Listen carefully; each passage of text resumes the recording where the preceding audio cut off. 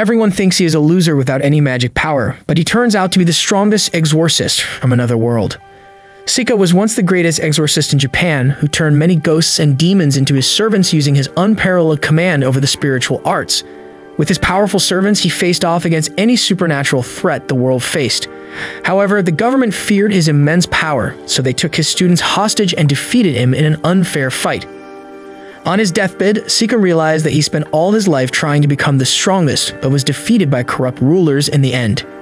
He intended to start his life over, but since truck kun was not invented at that time, he Isekai'd himself using a spell determined to live a better life. He was reborn into a world of magic and monsters as Sika Lamprauge, the third son of a noble family that was known for producing quality mages. He has only heard that his mom was his dad's side chick, but that is not the truth, as he is the son of the family head's deceased younger brother. Only his uncle Robert, who pretends to be his dad, knows this, and Sika has no idea about this. When Sika turns 5, Robert conducts a ritual to determine his magic power and finds that it is equal to the number of girlfriends I have. He may have 0 magic power, but he does not mind it, as he still commands the tremendous spiritual power he had in his previous life. One day, he uses leaves as his talismans and transforms them into rats and crows to test his spiritual power. Just then, his elder brother Glai, a Dutch bag in the making, comes there to insult and bully him. As he is about to hit Sika for no reason, he summons his crow servants to attack Glai, and the timid eldest brother Luft comes to shoo off the crows. Luft is suspicious of Sika because he was not attacked by the crows, but he keeps his doubts to himself. As time passes, Sika keeps working by himself to create paper so that he can create proper paper dolls that are the base of his spells. His only friend in the house is a servant girl named Yifa, who always finds an excuse to come to him. Glai still pesters him, and he never forgets to show off his magic abilities in front of his loser younger brother. He declares that since he has talent unlike Sika, he will go to the Imperial Magic Academy, but just then, Robert comes and takes him to the magic training lesson. Sika sees a chance and asks his father to join the training session, and despite his lack of magic, he is allowed to take part in it. Luft and Glai practice wind and fire magic on rocks, and Glai taunts Sika to try his hand because their dad is watching.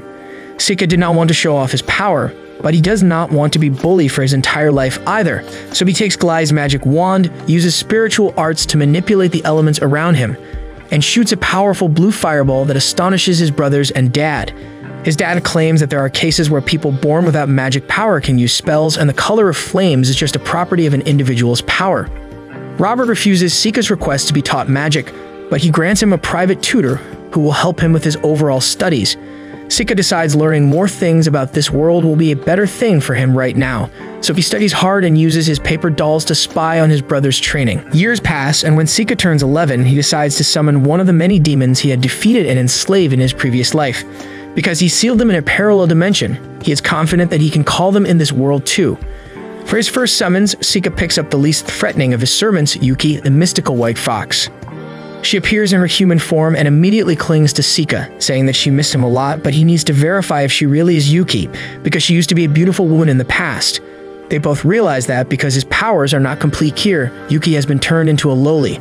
Sika wants to send her back as this was just a trial run, but she is tired of the parallel dimension, so she turns into a fox to live alongside him. One day, Sika finds Glai trying to force Yifa to come to his bed at night, but he defends the girl, saying she is his servant. Glai punches him, but Sika blocks his fist and forces him to retreat.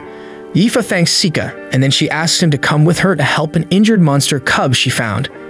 Sika asks her to look to the other side, claiming he can't concentrate while being watched, and then uses his spiritual arts to heal the cub's injuries in an instant. Yifa praises Sika, but he says that she is also something special because he has often found her looking at the souls of animals. Yifa is taken aback to learn that he can see them too, and she decides to tell him her secret. She claims that she can see elemental spirits who seem to love Sika's things but avoid him like girls avoid me. Sika is surprised to hear about her special ability, and after he confirms that Yifa can command the spirits, he gets a brilliant idea. He asks her if she is willing to learn magic, and when she says she doesn't have enough magic power for that, he tells her about an alternate way. He summons a fire spirit and asks her to make it disappear. After trying for several minutes, Yifa commands the fire spirit to disappear, and Sika realizes he is a good subordinate now. He helps her train over the months, and she gets better at controlling the spirits. Soon, Sika turns 12, but his father is not even home for his birthday, just like my father was never there for me. Later, his brothers tell him to come and practice sword fighting with him because the only career option for him is going to the army, as he can neither be a lord nor a mage. Just then, two maids inform them that a giant monster is heading towards the mansion. Sika senses the monster before anyone else, and as the giant salamander monster appears there, Glee pisses his pants and runs away. Luft takes charge and commands everyone to take shelter, even though he is terrified, but Sika heads straight towards the monster, who is about to attack Yifa. Before Sika can even help her, Yifa subconsciously commands a fire spirit to help her, and he is impressed. After that, he lures the monster out into the open, where he defeats it using a poison magic spell. Everyone starts clapping for him, and Sika greets them, realizing that everything went just like he planned. Robert arrives at the mansion just then and treats Sika to a lavish dinner at night for defeating the salamander. He asks Sika what he wants for his birthday present, and he asks him to let him enroll in the Imperial Magic Academy. Despite the resistance of the jealous Glai, his dad allows Sika to take the entrance test. Sika has one more request, and that is to take Yifa as his servant to the Magic Academy. Yifa panics, and even Robert says that she can't go to the academy as she has no talent for magic. Sika promises to prove him wrong and takes her to the window, where he asks her to use the spirits and create the greatest fireball she can if she wants to come with him to the academy. Yifa is a simp, and to go with her crush, she uses the help of fire spirits and launches a mid-rank fireball, shocking everyone. Robert accepts to send Yifa along with Sika to the academy and then tells Glai that he won't be sent to the Magic Academy now and that he has to join the army. Glee is frustrated and challenges Sika to a duel for the right to determine who will go to the Magic Academy. Sika accepts the challenge, and Robert declares that it will take place at noon tomorrow, and using lethal force is forbidden. At night, Luft visits Sika to wish him a happy birthday and gives him an expensive pen. He claims that he never had the courage to talk to him properly, but now he feels he should have been kinder to his youngest brother. Luft asks Sika to go easy on Glai tomorrow, and he promises to do that. However, Glai has no intention to wait till tomorrow, and he sends a blast of wind magic at Sika's window to challenge him for a duel right away. Sika goes downstairs, where Glai declares that he won't let him go to the Magic Academy at any cost, because he believes that Sika got lucky with the monster. Glee uses a fire tornado spell on Sika, but doesn't do even a little bit of damage, and when Glai attacks him with wind magic, Sika blocks it with a barrier. As Glai keeps on blasting spells at him, Sika takes out a paper doll and binds his brother with it. He uses his spiritual arts to paralyze Glai and then twists his arm so that he has no choice but to surrender to escape from the terrible pain. As Glai faints, Sika wants to tell him that his victory over the monster was not a coincidence. The truth was that he had put things in motion 6 months ago when he summoned the Cyclops demon and commanded him to lure the salamander to the mansion. He had already researched the weakness of the salamander, and everything went exactly according to his plan. Yuki asks Sika why he has to be so shady when he is so powerful, and he replies that he doesn't want to stand out too much in this life because he paid the price for his fame in the previous one. Soon spring arrives, and Sika heads to the academy along with Yifa, where he realizes that his new body has motion sickness. He is exhausted by the time he reaches his inn, and Yifa comforts him. She has been thirsting after him for quite some time and wants to come to his bed tonight, but Sika is dumb as a brick, so he doesn't understand her advances. The next day, they go to the academy for the entrance test, where the examiner asks them to place their hand on the magic crystal to get their aptitudes checked. Yifa turns out to have an affinity for fire and wind magic, but Sika looks like a loser in front of everyone because he doesn't have any magic. As other students gossip about him getting into the academy just because of his dad's money, a girl angrily silences everyone as she moves to the examiner. Sika seems to recognize the girl, who introduces herself as Amy, a commoner with a high affinity for all 4 elements. As Amy leaves after getting herself evaluated, Sika thinks that she looks like his dearest disciple from his previous life. After that, Sika gives his written exam, and then it is time for the practical exam. Students have to hit stone targets with their best magic spells to display their power, and Sika finds that most losers here can only use one element, and that too quite poorly. Soon, Yifa's turn comes, and she destroys the targets with fire and wind magic. Sika is also surprised that she develops so much without him knowing, and her progress brings tears to his eyes. Up next is his turn, and he uses the blue fireball to set the first target on fire before going to the second one and destroying it by manifesting metallic cubes out of thin air. He then freezes the third target with ice magic and claims that this is all he can do. Everyone is shocked that someone without magic can do this, but later, Amy stuns everyone because she can use 4 basic elements plus the advanced light and dark elements too. The results are declared the next day, and while Yifa is nervous that she might fail, she places second on the merit list, beating Sika, who is third. Amy is the topper, and Sika picks her as his next target to turn into his subordinate. Soon they officially enroll in the academy, and on the very first day, Sika notices something is off. He asks Yifa if there are any spirits nearby, and she points out that there are many dark spirits wandering around. Sika follows his gut and finds a creepy magic circle carved on the ground. He suggests that it might be some school experiment and tells Yifa they should not investigate it further, but leaves some of his paper dolls to spy over the area. Later, as Amy gives her speech as the honors student, Sika notices that the creepy magic circle has been activated, and shortly after that, 3 lesser demons crash their enrollment party. Everyone panics, but Sika calmly observes the demons to find their objective. The teachers engage the demons in battle, but it is useless, and one of them is about to get crushed when Amy attacks the demon to save her. Sika thinks that the demons are too slow to be the main attack force, and he uses his spy dolls to find the demon activating the magic circle. He informs Yifa that he has an urgent chore to do and leaves to face the demon.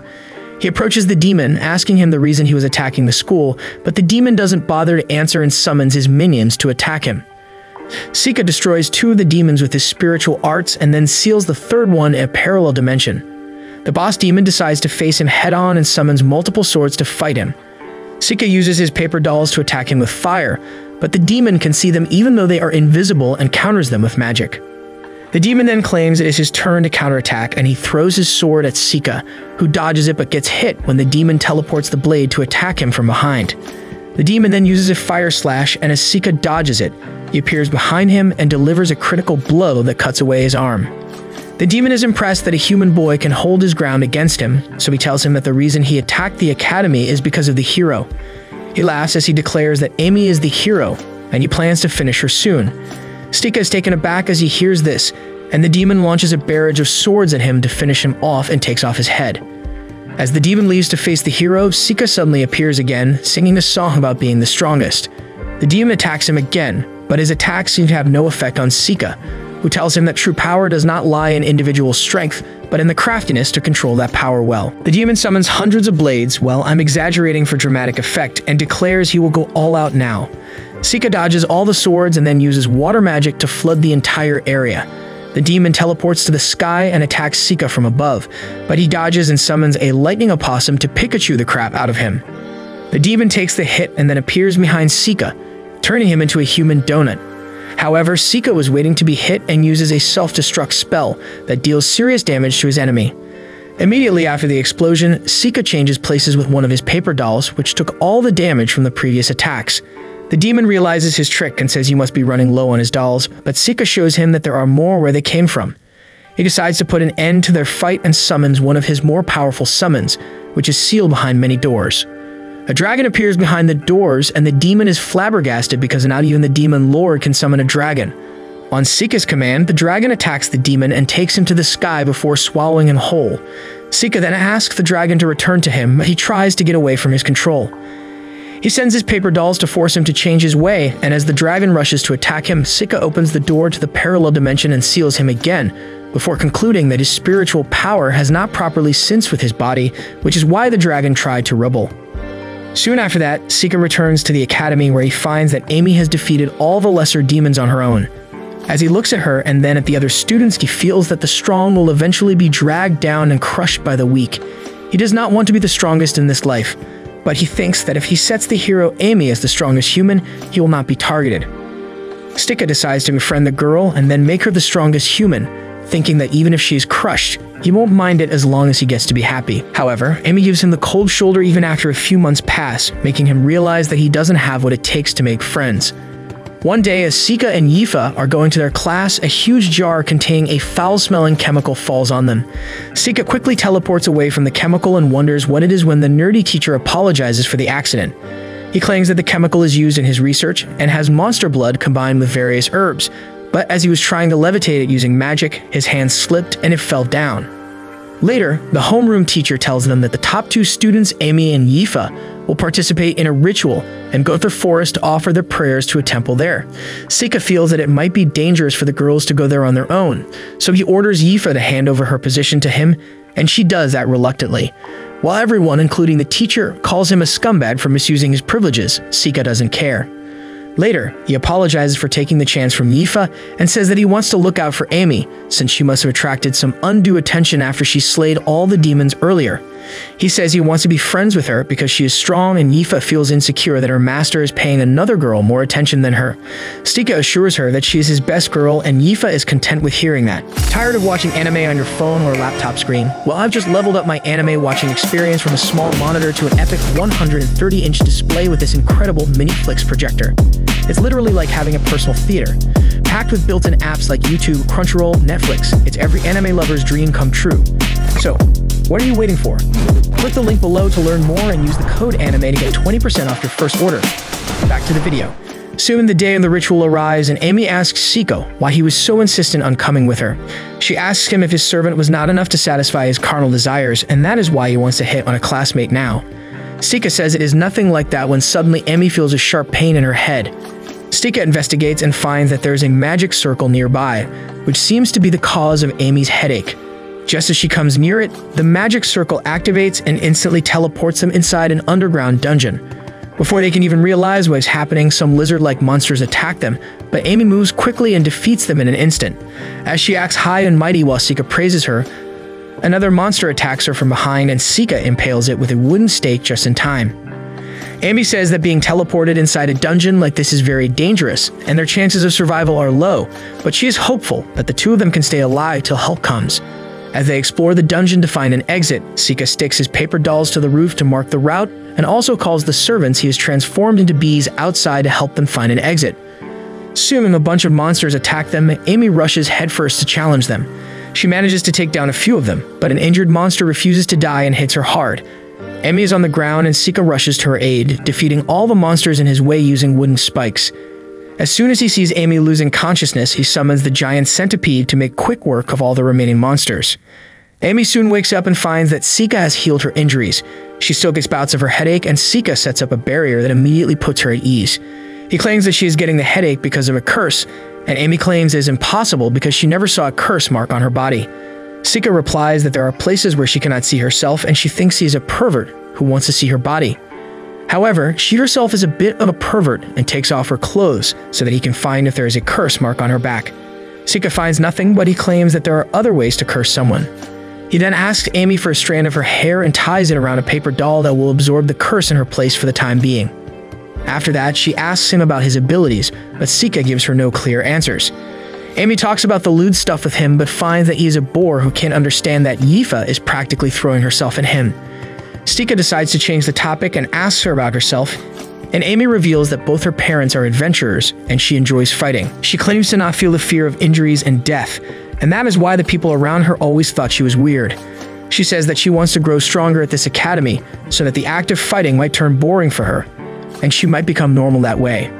She asks Stika if he also thinks she's a weirdo, but he replies that he feels she has her place in the world like everyone else. His words raise her up, and she thanks him for not judging her after hearing her story. After that, they resume their exploration and defeat hordes of monsters before reaching the boss room. Amy finds that it is a serpentine monster and claims it is not wise to face it, but Sika says that they can win if they fight together. She decides to put her faith in him, and they rush into the boss's room. Sika attacks the boss with wooden spikes, but they have no effect, and the monster spits acid at him.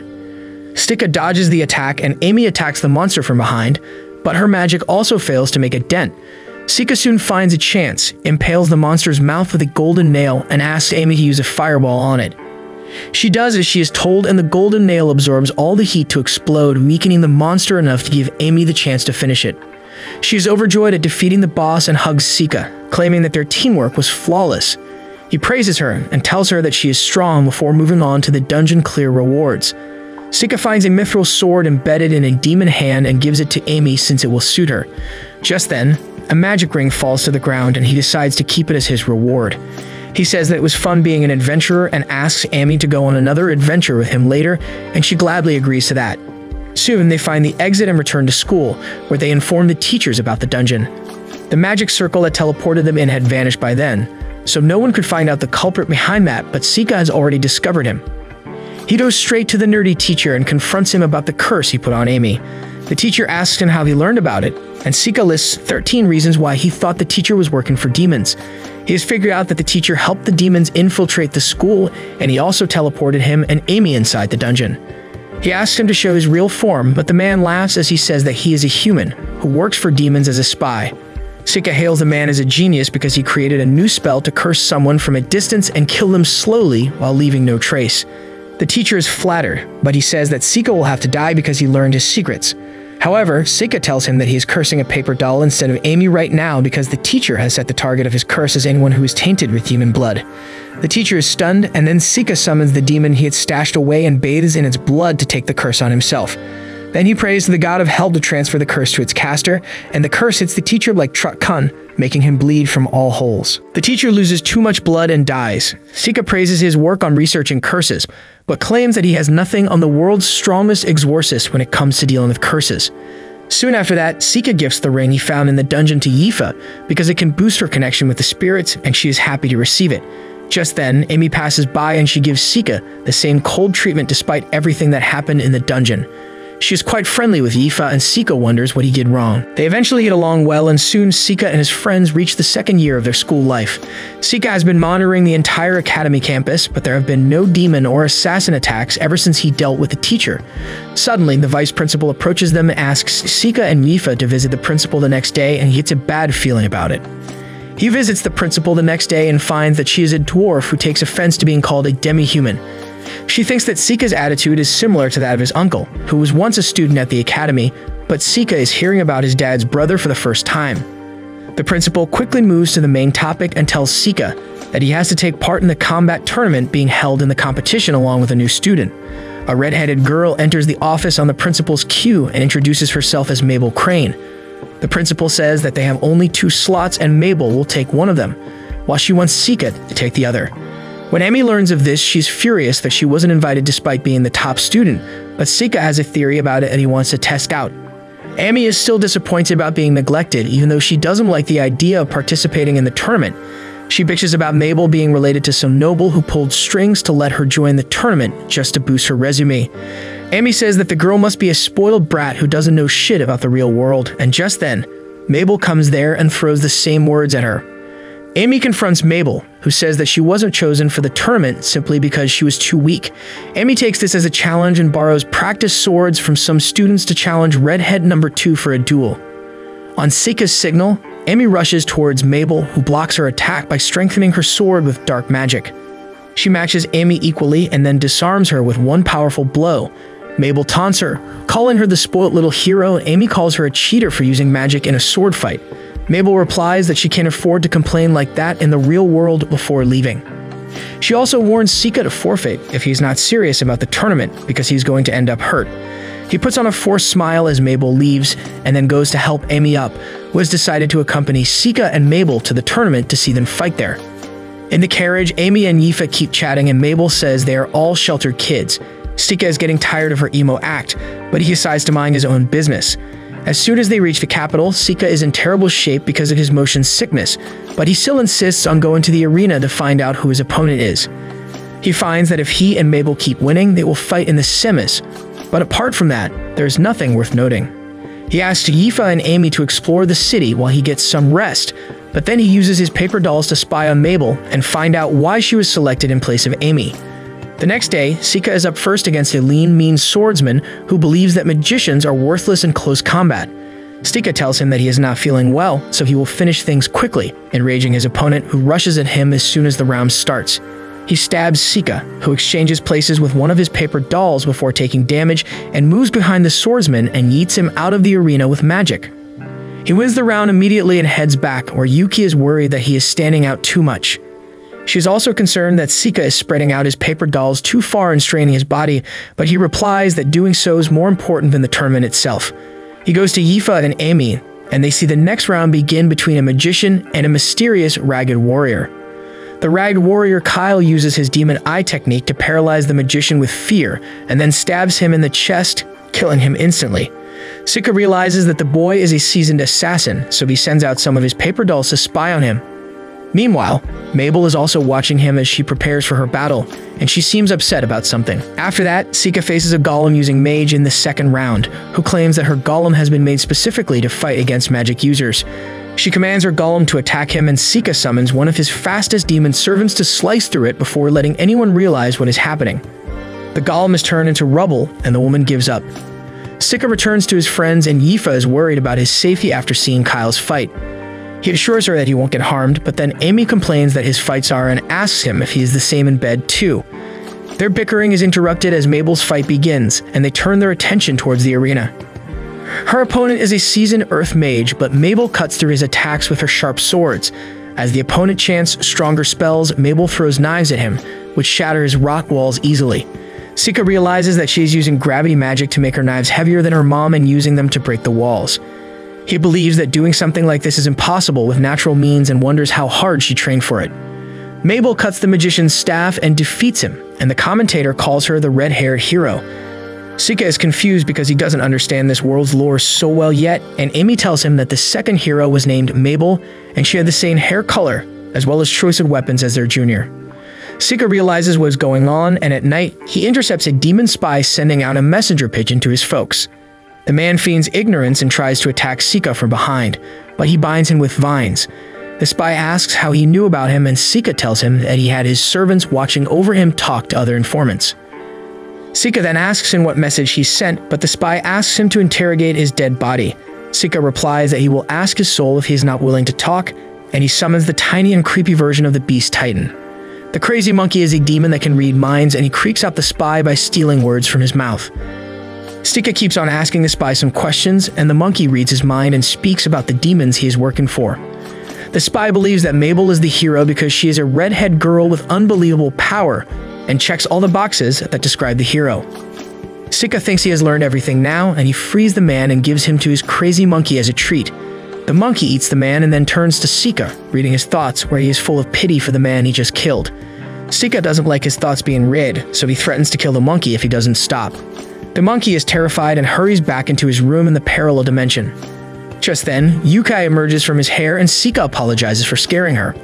He has realized that the school sent Mabel to the tournament to make everyone believe that she is the hero, so that the real hero, Amy, can stay safe. He doesn't mind letting Mabel get all the attention, and he has no intention to investigate the girl's true identity as long as she can prove useful to him. The next day, the tournament resumes, and apart from Sika, Mabel and Kyle, a magic swordsman who can use all 4 elements, enters the semis. As soon as the 4 semifinalists are determined, Mabel tells Sika to forfeit, claiming that the tournament is not what he thinks it is. Sika says he has no intention to do that, but Mabel requests that he listen to her if he doesn't want to die. He still refuses and tells the redhead to be fair and square if she wants to go into the finals. Soon, the first semifinal between Kyle and the nameless extra character starts. The extra uses light magic to make himself resistant to Kyle's demon eyes and even attacks him with fireballs. However, Kyle keeps walking towards him without even flinching. Sika realizes that Kyle is using gravity magic to reinforce his body to protect it from all sorts of attacks. The extra creates an army of golems to fight against him, but Kyle uses his shadow magic to destroy them all at once and then restricts the extra's movements to finish him. However, just before he strikes him down, the judges blow the whistle to declare that the fight is over. At night, Sika tells Yuki that he plans to lose tomorrow to keep his low profile. She suddenly takes the form of a human and asks her master to show her some love, but he tells her to stop. Just then, his owl spots Mabel on the roof, and Sika hugs Yuki and jumps out of the way before Mabel sends the roof crashing down. Sika tells Mabel that there are better ways to enter a man's bedroom, but she is not here to talk. She attacks him and takes him out of the window, where she launches many quick attacks at him. She dodges the tangling vines and rushes to stab Sika, but only manages to stab one of his paper dolls. Sika uses his forced eject spell after teleporting behind her, but she resists it, showing that she is stronger than he thinks. Sika wonders if he should dispose of her, but then a drunkard interrupts their fight and Mabel uses him as a decoy to run away. Yuki comes out and asks what the crazy girl is thinking, and Sika replies that they should ask her directly. He finds Mabel being nostalgic near a fountain, and as she is startled at seeing him, he says that he is here to talk and not to fight. Sika asks her to tell him the entire truth, and then he might consider accepting her suggestion to quit. Mabel calls him a weirdo, and then reveals that she was planning to injure him so that he wouldn't fight tomorrow. She once again requests that Sika quit because she won't be able to hold back against him and she doesn't want to kill him. However, as Sika remarks that she is here to act as Amy's proxy and win the tournament to turn everyone's attention away from her, the girl is shocked. Sika believes that there is another reason she is here, and Mabel decides to tell him the truth. She claims that her role here is to die at the hands of Kyle to make the demons think that the hero is dead. She states that she and Kyle are both orphans that were taken up by an underground organization that trained them to be assassins ever since they were young. The organization puts the orphans together in groups of 4 people who grow strong together as they bond with each other. However, when they hit puberty, the strongest of the group has a magic spell implanted in his head that destroys his emotions and turns him into a mindless killing machine. In her group, Kyle got the magic spell, and he was required to kill all 3 of his friends to prove his skills. He killed 2 of them already, but then the organization found a way to make money out of Mabel by making Kyle famous as the hero killer, so they sent her to the tournament. However, she does not plan to silently die at his hands and wants to kill him.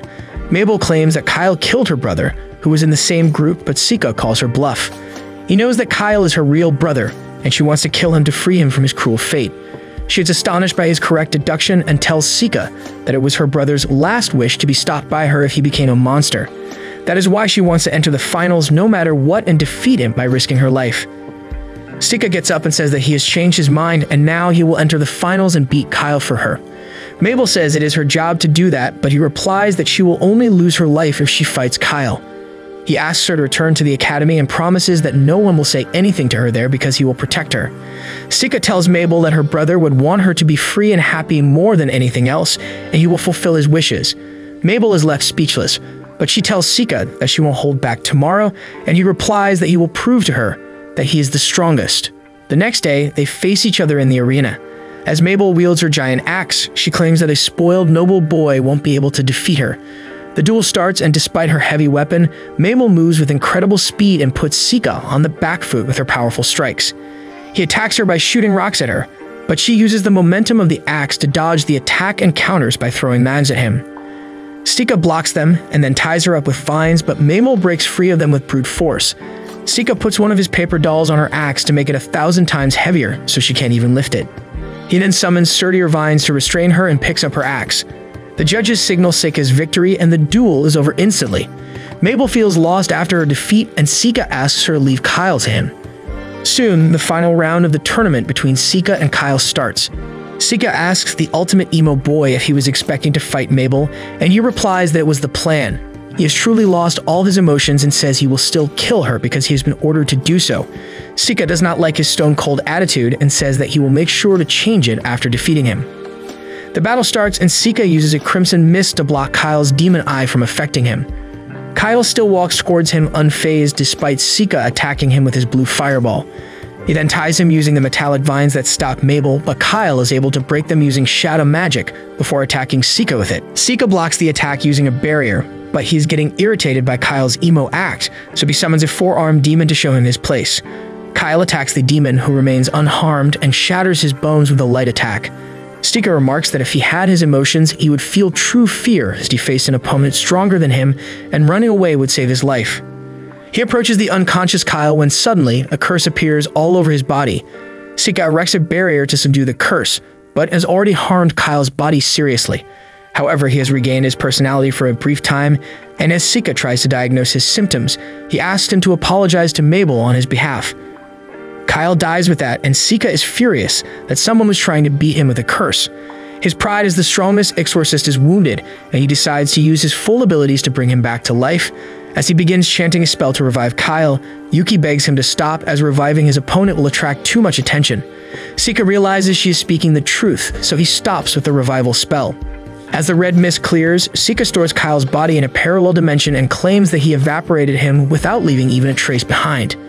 He wins the tournament with that, and later he buries Kyle's dead body in a quiet spot with Mabel's help.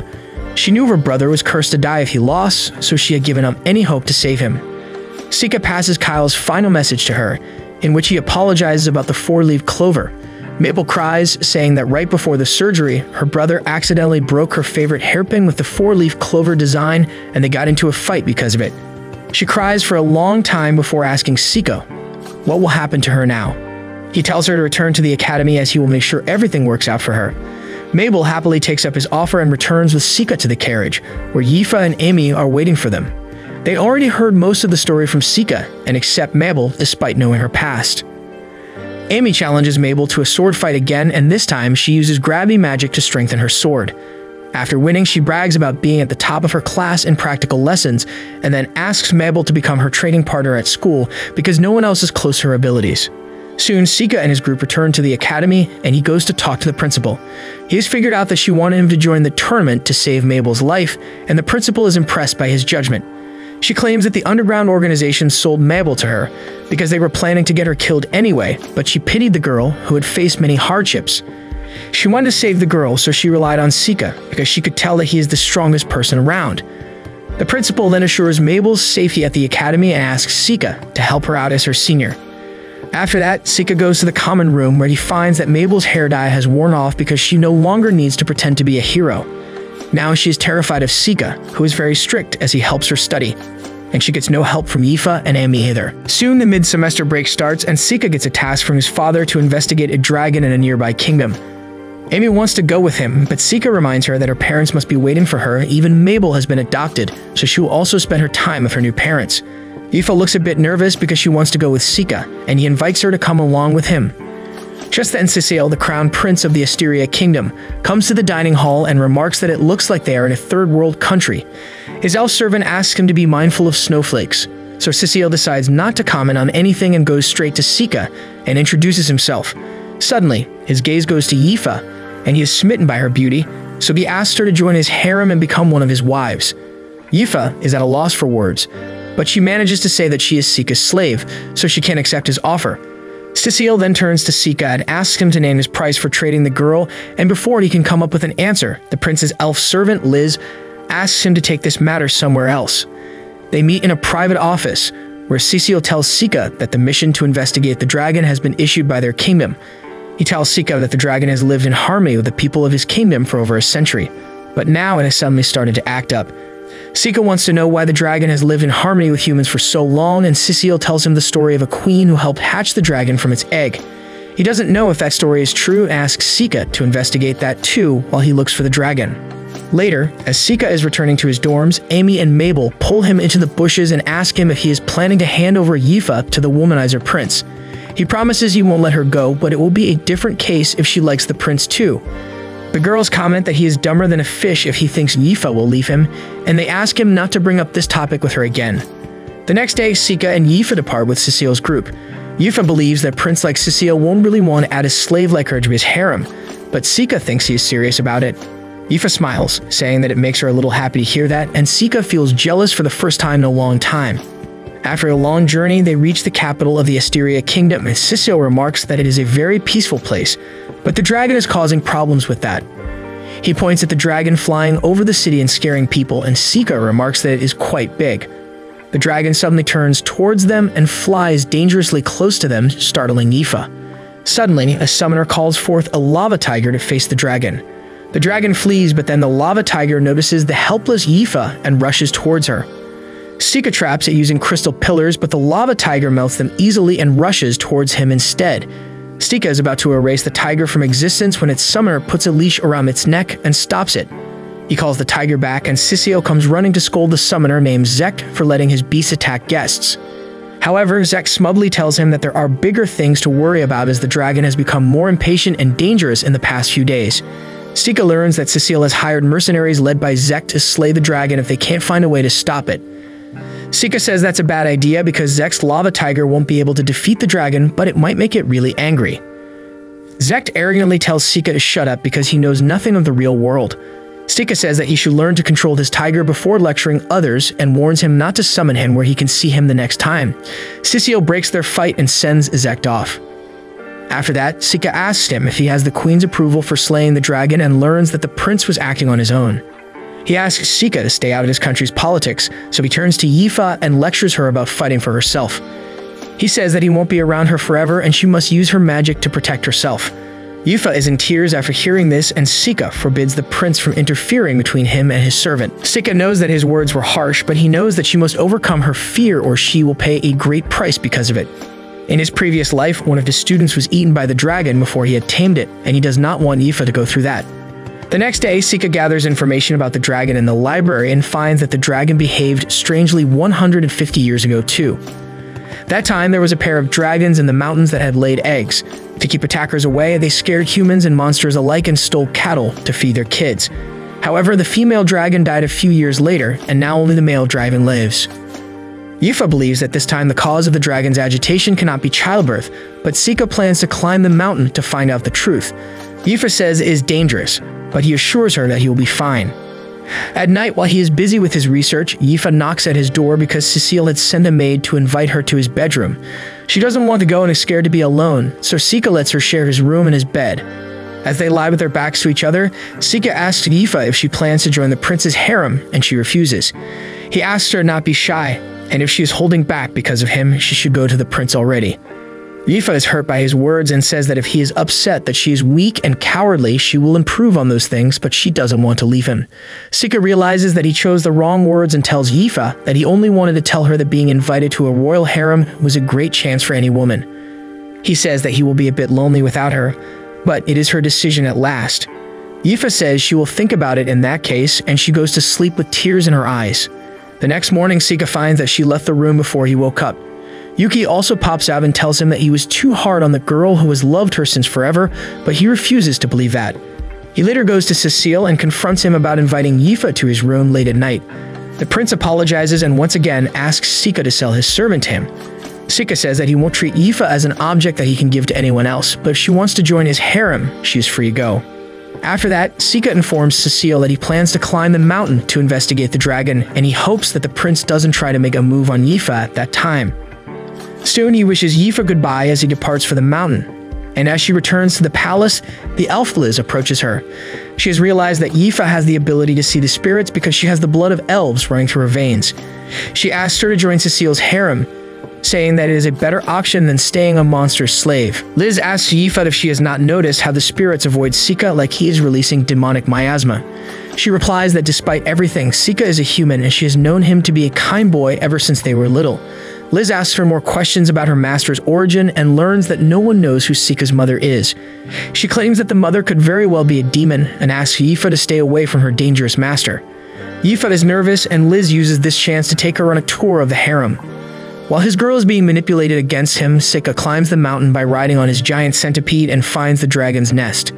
The CGI dragon is aggressive and immediately attacks Sika, who blocks his fire breath with his barrier.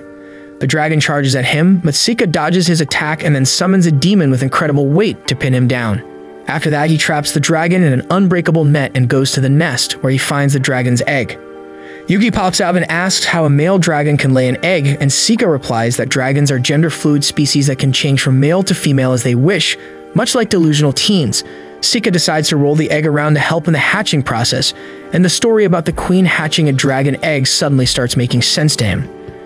His actions capture the dragon's heart, who assigns him the task of the baby gaddy. Sika creates a fire circle and keeps rolling the egg while the dragon rests. He is tired of caring for the egg and decides to return to the palace to tell the prince that the dragon won't attack them needlessly. However, the dragon doesn't want him to leave and pulls him closer to cuddle. On the other hand, Yifa finds that there is an entire palace dedicated to teaching the girls to various disciplines, and they all live together happily, much to her surprise. Liz claims that this place develops the girls in the harem to be important figures in the future, and the prince wants to find a suitable candidate to be his wife among them. She assures Yifa that while Cecile might be impatient and inexperienced, is not a bad person, and she asks her to join his harem and support him as his queen. Yifa is not sure about her response, and then Liz leads her to the prince, who is waiting for her along with a slave trader and a court official. Cecile asks the trader to evaluate Yifa's worth and then brings the money he estimates her value to be. Yifa is terrified and asks what is going on, and the prince tells her that he is going to pay this money to Sika to free her from her slave status. Yifa says he shouldn't do that without Sika's approval, but Cecile is confident that he can win him over with a fair price, and if Sika refuses to obey even then, he will pass a law to forcibly buy all the slaves in the country just to have Yifa. Yifa says she doesn't want to be freed because, even though she is a slave, Sika has given her the freedom of choice. Cecile understands, but his officials tell him that the girl is too naive to think for herself and they should force her to break the contract. He immediately commands his guards to hold her, and as Yifa tries to command the spirits to help her, Liz uses her domain so that she cannot use her magic here. She tells Yifa that this is for her sake as well and cuts her thumb with a wind spell. As she's about to take her thumbprint on an official document, Yifa cries, asking Sika to save her, and suddenly, the looming figure of the dragon appears there, shattering Liz's domain. Sika makes his entry, telling the prince and others not to be afraid as he has befriended the dragon. Yifa is relieved to see him, and as Sika calls her along to help him with the dragon egg, she happily runs to him, telling Liz and Cecile that she won't leave Sika's side no matter what. They ride the dragon, and Yifa thanks Sika for helping her earlier, but he doesn't even know what he saved her from. Just as they reach the nest, the lava tiger of Isekai'd attacks them and Sika traps it with crystal pillars again. He asks Isekai'd to stop hiding and come out, and he comes with his entire gang. He declares that he was planning to kill the dragon and steal its egg from the start, and the foolish prince believed all the lies he fed him and gave him permission. He tells Sika to prepare to die and commands the tiger to attack him. Even before Sika can attack the tiger, Yifa uses her magic and sends the tiger flying with a fountain of water. She declares that she won't stay timid and helpless anymore, and Sika is impressed by her determination. Isekai'd is furious and commands his tiger and his men to attack them, but Sika uses a powerful white fire that burns the tiger without leaving even ashes behind. Isekai'd and the mercenaries are terrified of him, but then the dragon also joins the fight, forcing them to run.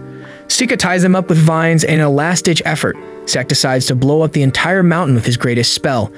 However, Yifa sets his spell book on fire, making him utterly useless. Sika praises Yifa for becoming brave so quickly before taking the mercenaries to the prince and reporting their crimes. Cecile commands them to be locked up and then asks Sika to tell him about the dragon. Sika tells him that the dragon had laid an egg and accepted him because he helped care for the egg.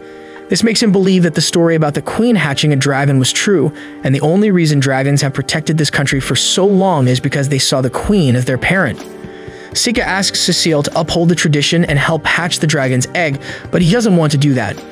He wants the glory of slaying the dragon that will help him rise in power, and for that he asks Sika to kill the dragon. Sika refuses, so Cecile places him under arrest on false claims to agitate the dragon. He plans to play docile for now, but then the prince goes to Yifa and asks her to leave her monster master and come to his side. Sika can't let this slide and lashes out at the prince, saying that he has been thinking with his lower brain this entire time. He calls him an incompetent asshole and a pervert who can't even do his job properly. He declares he won't give away Yifa to someone like him, and then realizes that he has become too dramatic. Liz starts laughing and orders the soldiers to put down their swords before asking Yifa to speak her mind. Yifa tells Cecile that she will go back to the academy with Sika, and even if she is free, she will choose him over anyone else. The dejected prince gives up, and Liz apologizes to Sika for all that happened, and like a cuck, he simply forgives them. After that, Liz calls Yifa for a private chat, where she asks her if she loves Sika. Yifa is flustered, and Liz says she could have said that from the beginning. As an apology, she gives her some of her rare shiny Pokemons, light spirits, that healed her finger instantly. Liz wishes Yifa all the best and hopes that she finds happiness with Sika. Soon they return home, and Sika learns that Yifa is a descendant of elves, which is why she can use spirit magic. He is glad that she rejected the loser prince and asks what kind of guy she likes. While Yifa clearly describes him, Sika's romantic dumbness comes into play, and he believes that it is hard to find guys like that. Later, Sika meets up with Amy and Mabel in the academy and tells them that his father wants to meet his friends. He invites them to come to his house during the spring break, and they are happy to oblige. However, as he is left alone, Sika sighs because he really doesn't want to go back home because the one who wants to meet him and his friends is not his dad but some important political figure. Even though he doesn't want to meet that person, he has no choice but to obey. A few days later, Sika reaches home with his friends where Luff receives them. Just as they are done with the introductions, Glay comes there, shouting Sika's name and challenging him to a duel again. Sika greets him and asks him if he is having fun in the army, and Glay replies that he is doing much better than he thought, so he's a bit grateful to him. However, he still hasn't gotten over his humiliating defeat and wants to fight Sika again. Amy asks Yifa if he was the bully brother, and as soon as she affirms, she goes ahead and volunteers to fight on Sika's behalf. Sika is also happy to hear that and tells Glay that he must defeat Amy to fight him. Glay accepts the condition and asks Amy to use her real sword while he fights with a wooden sword. Sika is made the referee, and he forbids the use of magic before starting the fight. Amy pushes Glay back and he loses balance, giving her the chance to finish him. However, he starts chanting a spell that startles Amy, and he manages to disarm her. She accuses him of cheating, but Glay replies that it was her fault for getting fooled by a fake spell. Now that he has defeated the redhead, Glay asks Sika to fight him, and suddenly, a princess comes there and she is excited to see her holy knight in a fight. Glay is taken aback as he sees Princess Fiona there when she was supposed to be in her room right now. He asks her what she is doing here, and she laughs that she ditched the guards to come here and see him lose. Glay gives up after hearing her words, and Sika is surprised that the girl managed to tame his wild nature. He then introduces Fiona as the holy princess of their kingdom, and the girls are shocked to learn that. As they head back inside to talk, Sika tells Yuki that Fiona was called the Holy Princess because her mother was a priestess, and she inherited her abilities as well as the strength of the royal blood. They sit for tea, and Amy whispers to Sika about why the Holy Princess is here.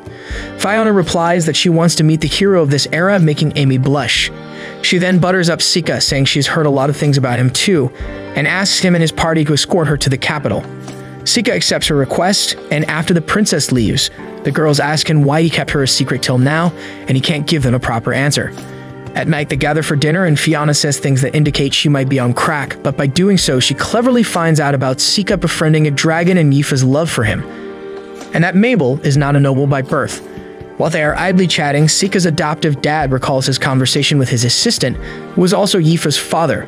The assistant was angry that his daughter was sent to serve Sika, who was a creepy, illegitimate child of unknown origins, but Robert was confident that he is his son's brother and a good person. Later, as Sika is relaxing in his room, Yuki mimics Fiona and says that she doesn't like her at all.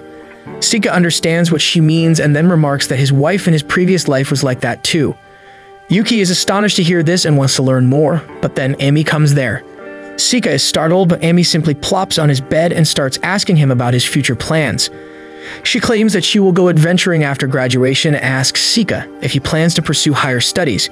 He reminds her about their promise to go on adventures together, and he intends to become an adventurer to do that. Amy is happy to hear that and tells him that she will be looking forward to that. After she leaves, Yuki climbs down from Sika's head and reminds him that he was only getting close to Amy to hide his strength, using her as a decoy, and he says he remembers it all.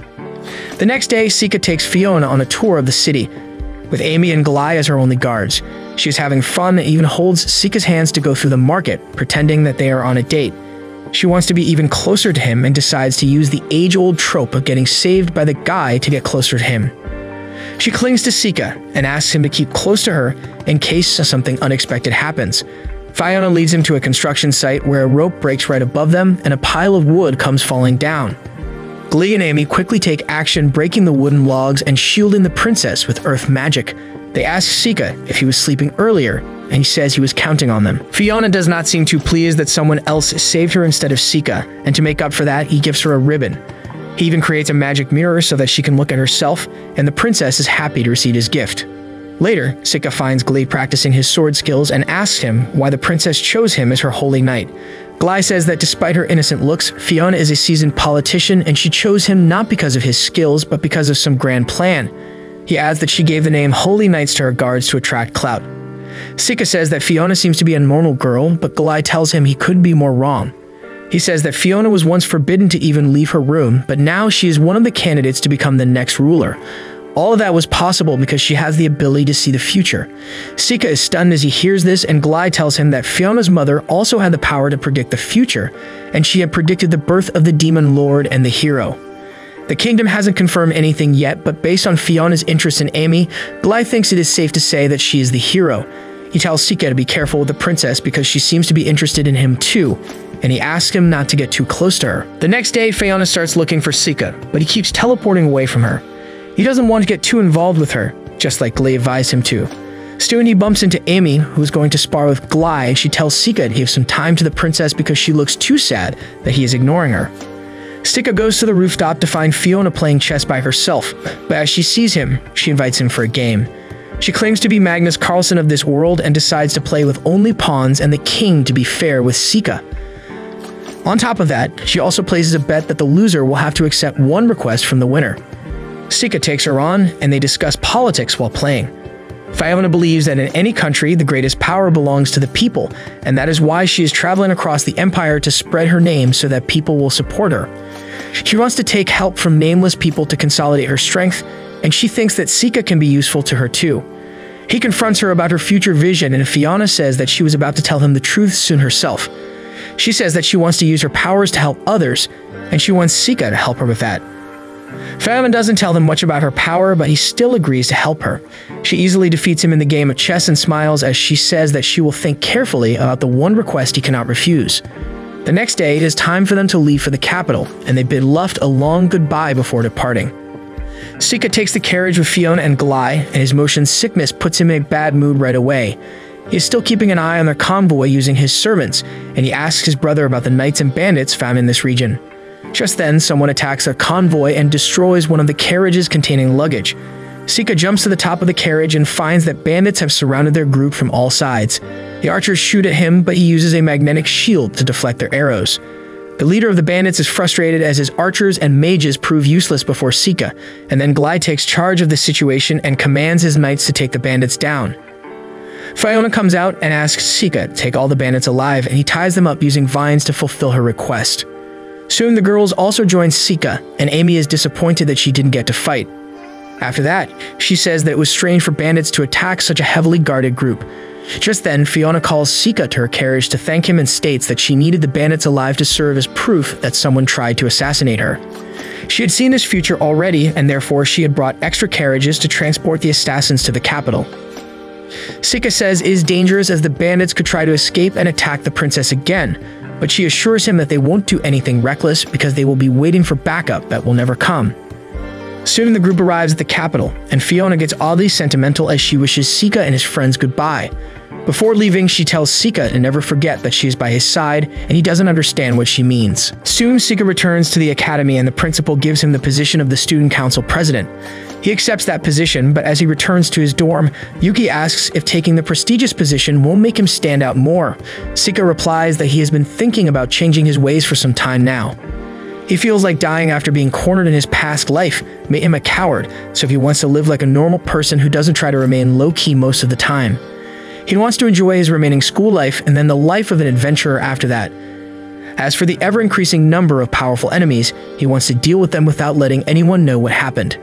Sika does not know that he will have to face enemies sooner than he anticipates because a group of powerful demons has arrived outside the Academy City, and their sole mission is to slay the hero.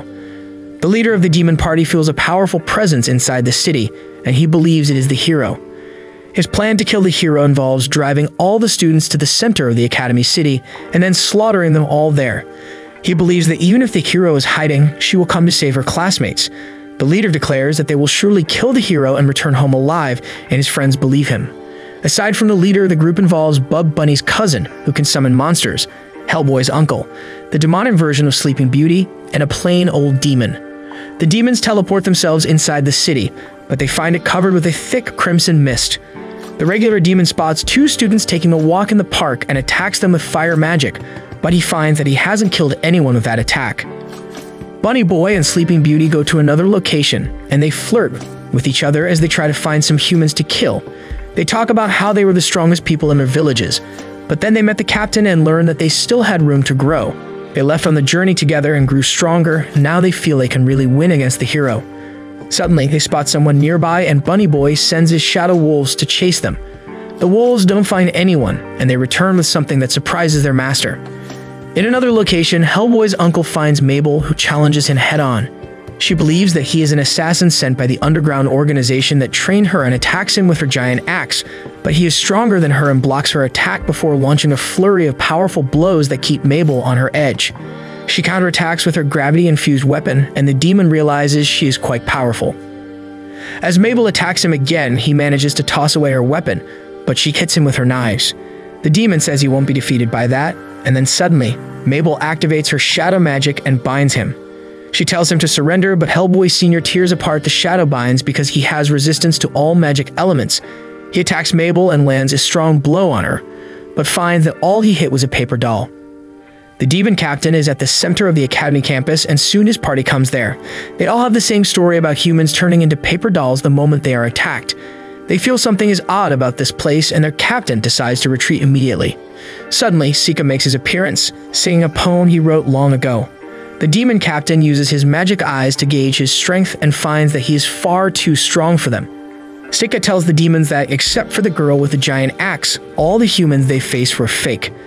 Hellboy's uncle claims that the girl was strong, but he can tell that Sika is even stronger than her. He challenges him to a fight, but gets his head sliced off clean all of a sudden. Sika was just playing around with a paper doll he had cursed the demon with, and he says that he was quite weak despite his muscular build. The Sleeping Beauty is furious and rushes to attack Sika, even though the captain tells her to stop. She unleashes her demonic eye ability that can turn anyone to stone, but it doesn't work on Sika, who says he will show her something similar to her powers. He summons a giant white snake.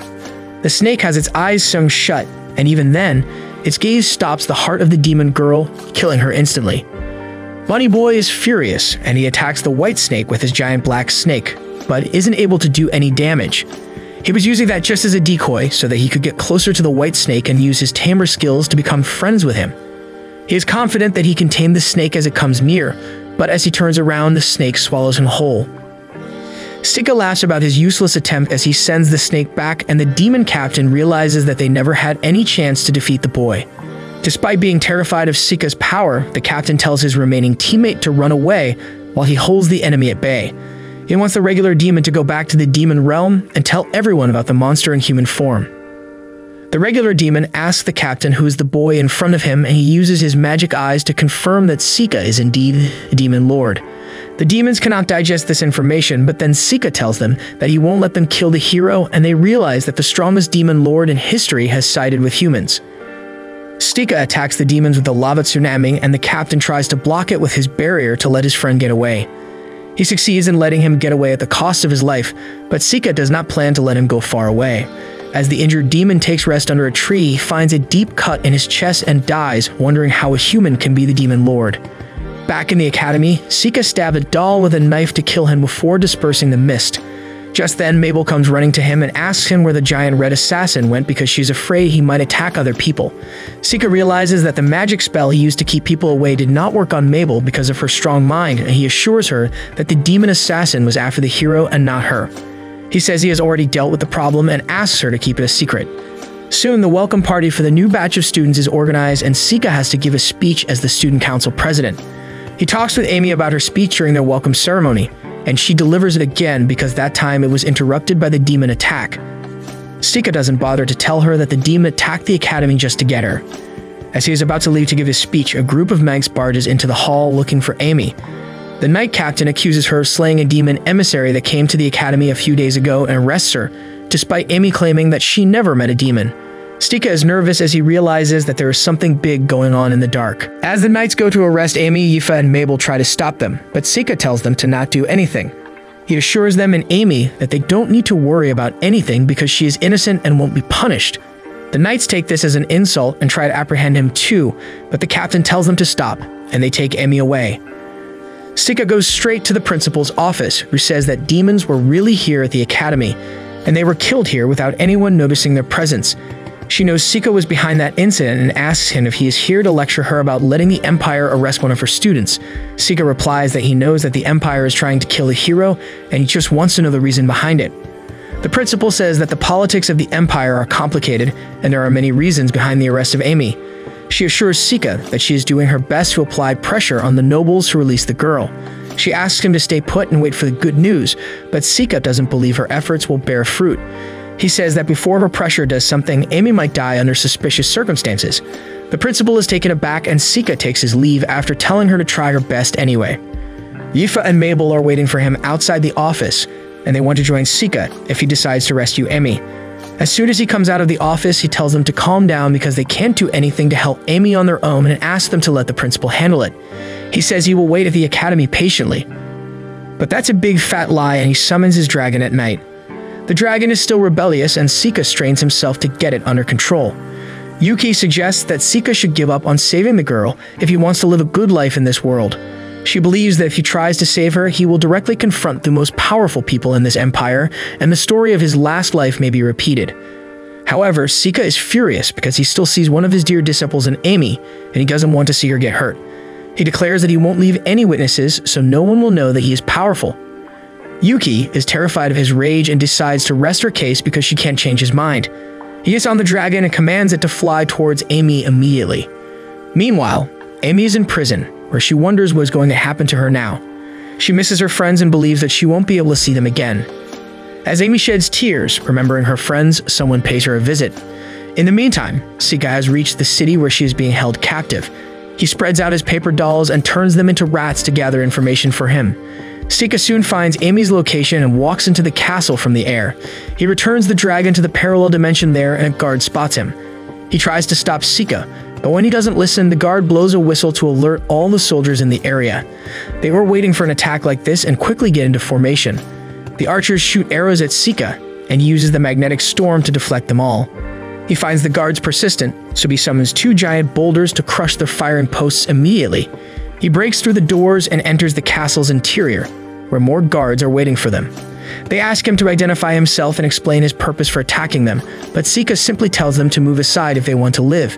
The guards are furious and shoot fire arrows at him, forcing him to dodge and hide. He is annoyed by their tactics and uses his white flame spell to turn them into ash in an instant.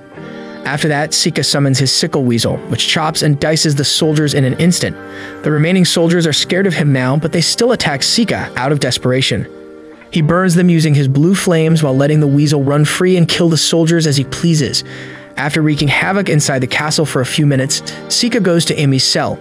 She is stunned to see him, and Sika destroys the prison door as he tells her he is here to take her back.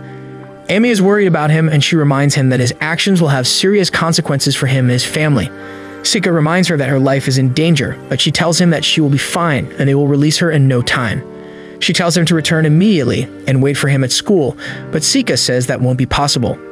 He tells Amy that she is the hero from the fairy tales who reincarnates to fight the Demon King every time. He claims that she is going to be killed because those without power fear those having it. Sika asks Amy to come with him so that they can escape, but then he senses someone coming towards them and attacks him with a fireball. The intruder deflects the fireball, and Sika is surprised to learn that he's facing his brother Glai. Sika asks him if he wants to have their duel now, but then Fiona comes there and says there is no need for that. Sika is not surprised to see her and thinks that she must have seen this moment in advance. He asks her to explain what's going on here. He wants to know if she's also going to attack him now. Fiona replies that she just wants to talk to him because she knows how powerful he really is. She claims that she will answer all his questions to show her good faith because she wants him to accept her offer after that. Sika asks her why they are planning to kill Amy when she is the hero, and Fiona starts talking about the story of the first hero. When humans and demons first fought each other, they did not know how to deal with opponents that were much stronger than them. However, when the powerful hero arrived, she changed the course of the battle alone. She says that at that time, the hero was a symbol of peace, just as the demon lord was a symbol of destruction. However, in the current time, the human and demon armies are strong enough to fight for their people, and the hero and the demon lord are relics of the past. Sika says that it is no reason to kill Amy, and Fiona replies that even the existence of the hero can start wars with the demons. She claims that no one wants war now, not even demons, and that is why they were sending assassins after the hero, not to win the war, but to prevent it. Fiona then declares that Amy will never become as strong as the previous heroes because Sika is with her. A hero needs to overcome hardships to grow stronger, but since Sika can save his friends from everything, Amy won't be able to become strong. Fiona knows that Sika is helping her because he needs the strength of the hero, and she tells him that protecting her won't help his plans. Sika asks her if she wants him to let his friend die so that the world can have peace, and Fiona replies that she does not want that. She promises that she is on the side of the academy and is trying her best to free Amy, but she needs Sika to leave for that. She assures him that she will do everything in her power to keep her safe and even make it appear like Sika was not here, so he's not arrested. Sika scoffs as he says that he doesn't care about being arrested, but then Fiona reminds him about the bet they made over the game of chess. He is lost in thought as Amy tells him to listen to the princess, but Sika tells her to shut up. He tells Fiona that he has no good reason to trust her, and she appears hurt. She gives up and tells Sika to take Amy and run away, and even orders Glide to disperse the guards. Fiona leads Sika and Amy to a carriage she had prepared for them just in case. She asks them to leave for a free city not under the control of any country because she has already made preparations for their stay there. Sika accepts her help, and before they leave, Amy returns the blanket to Fiona, thanking her for her help. She tells Sika that when she was in prison earlier, Fiona and Glai came to meet her and assured her that she would be out in no time. They wish each other goodbye, and Sika regrets his actions a little bit. He tells Fiona that he is sorry because he couldn't honor his promise to listen to her request, and he wants to make up for it by doing something else. He goes towards the area where he just fought the soldiers and summons all of his paper dolls, which he has been hiding in the parallel dimension. The paper dolls cover the sky and create a barrier around the fortress. Amy and Fiona can't believe their eyes, and then Sika's spell is completed, bringing all the soldiers back to life and even restoring the damage he did to the castle. Fiona is shocked to see this, and she scolds Sika for making her job even harder. She was initially planning to blame everything on a powerful monster, but she can't help it now that Sika has brought her soldiers back to life. Fiona sighs, saying that she couldn't stop him even if she wanted, and then wishes him goodbye and says that they will surely meet again one day. Sika and Amy take the carriage, and she asks him to explain what just happened. His conversation with Fiona went above her head, and she wants to know why she cannot become stronger, even if she is the hero. She drowns Sika in questions, but he isn't even listening to her because he is wondering how to drive a carriage. Fiona looks at him from the castle, and a demon hiding in her shadow suddenly starts talking to her. It asks about Sika's true identity because he is the strongest person he has ever seen. Fiona says that Sika is the demon lord, and the shadow demon doesn't understand why he would try to protect the hero then. Fiona smiles as she says that it is because of his kind personality. She knows that in the end, Sika will have no choice but to use his powers to help others, even though destruction waits for him at the end. With that, Sika and Amy leave on their journey to the Free City. They know they can't show their faces at the academy because they are wanted criminals now, and they wonder how to contact Yifa and Mabel. Amy says they can worry about it later, and now that they can't go back to the academy, they can start their adventurous lives earlier. However, Fiona informs Yifa and Mabel that Sika and Amy escaped safely, and the girls are really happy to learn that. When Sika and Amy reach the Free City, they find Mabel and Yifa there, who have dropped out of the academy to be with them. As Yifa jumps to hug him, Sika realizes that the second phase of his second life is just starting.